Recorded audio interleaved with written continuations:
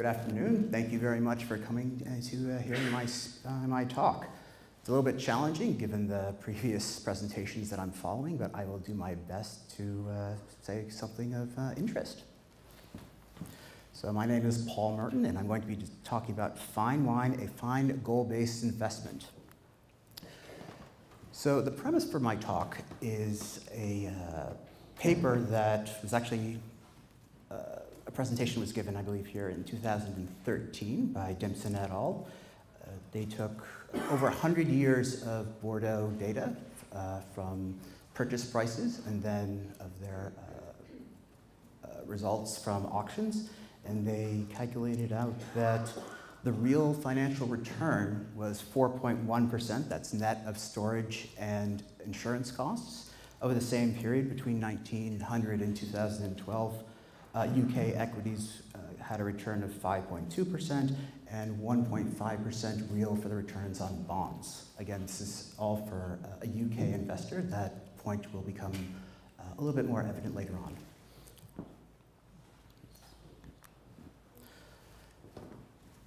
So fine wine has been considered a good financial investment, or that's the way it has been suggested. The paper, as I said the return of 4.1% was pretty reasonable, although it was below UK equities. So my way of view, my question that I like to pose is, what if we look at fine wine investing from a different lens? If we consider it in terms of a goal-based approach. So if we say, take three different investors who would like to have three different outcomes for their wine investment. Their goal will be each a little bit different. The first one is a pure financial investor. Their goal is to maximize their financial returns, focusing on earning the highest expected return for a given risk exposure, so whatever the highest Sharpe ratio would be. A second investor would be the Epicurean investor. Their goal is to have a specific bottle of wine. So if they go out to buy a bottle of wine, they want to buy that one and that one only, and their goal is to consume it and drink it. It is not for sale. The third type of investor that we'll be looking at is a hybrid, a combination of both an Epicurean investor and a financial investor. So perhaps some of the wine will be for consumption, and some of it will be hopefully for financial gain. So first we're going to be looking at the UK financial investor. So as I said, the goal of the financial investor is to receive the highest Sharpe ratio possible. It does not necessarily matter what it is that they're looking at. What is the highest Sharpe ratio? And based upon the data set that that was collected from the paper that I'm basing this talk on, fine wine had a Sharpe ratio of 0.21, and the UK equities for the same period had a Sharpe ratio of 0.30.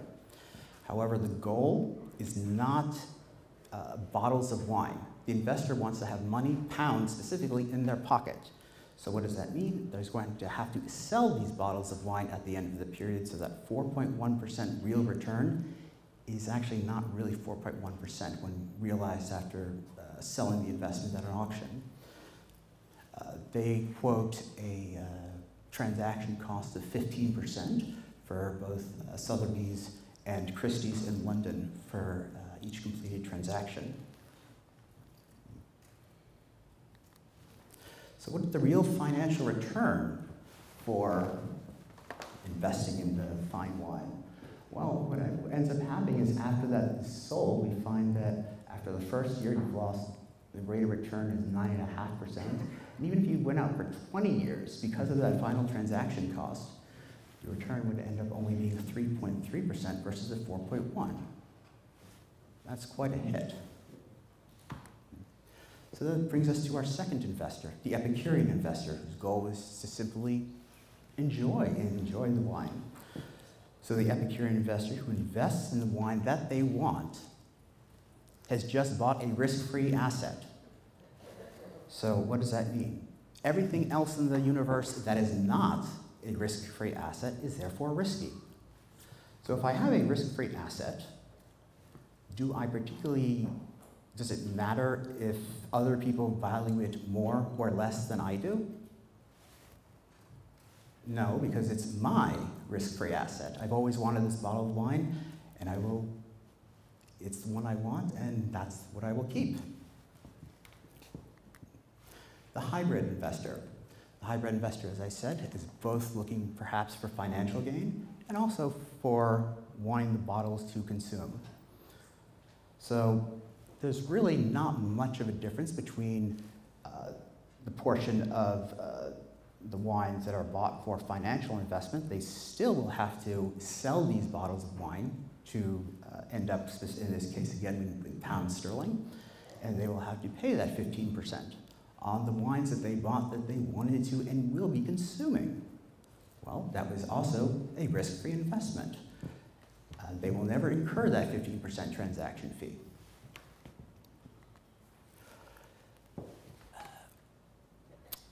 I put this slide in because I was telling somebody, Florine, about my talk, and she asked me about wine funds. Well, there seems to be a lot of wine funds out there. What about them? Are they a good idea, a bad idea?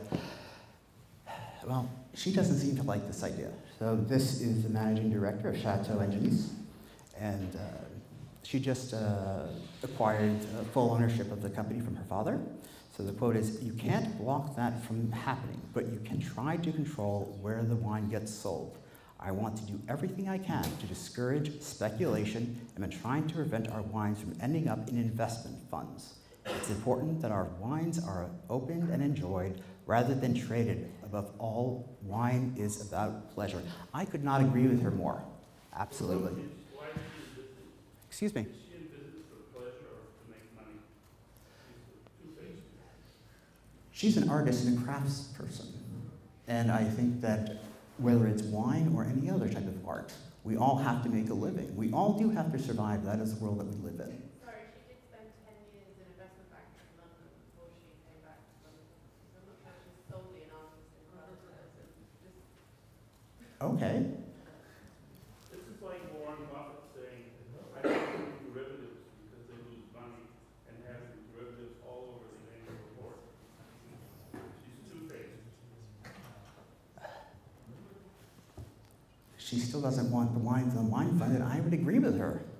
I mean, if you would like to put money in, or somebody, excuse me? We don't agree with you. Let me go on. We don't want to speak.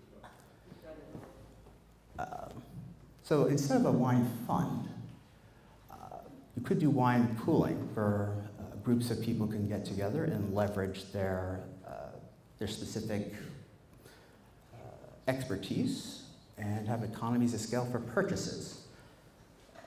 This would not be a company, this would be just more of like a group purchase, a group of friends to do this. A buy and hold strategy with no selling, because for each sale, no matter what, that would incur too high of a transaction cost. Because of this, it would be minimal expenses and fees, and we should always be careful that in this case, we do not want diversification. Because even if somebody's buying wines for me that say that they are good or enjoyable, if I don't like them, it doesn't matter. I'm going to have to sell them and then again incur that transaction cost. In conclusion, the three investor types that I've described all have three different goals. The outcomes of those goals are different, even though the investment it's all identical. So what is a wonderful wine for one person could be less desirable for somebody else. Fine wine is a poor investment for purely financial investors as it relates to other possible assets that could be invested in. For an Epicurean investor, if that's what they want, it does not get any better than that. And for those investors who want to consume and to invest for financial gain, the portion of it that will be for financial gain, will be less desirable than if they had invested in another asset, such as equities.